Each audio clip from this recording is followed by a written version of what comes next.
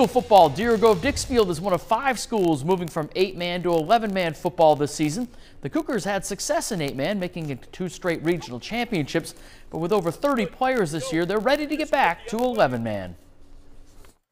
We're all really excited to be to 11-man. That was the goal since I was a freshman. You know, we have a ton of playmakers, wider field, you know, more space, get the ball out there, you know, let them go make a play, you know.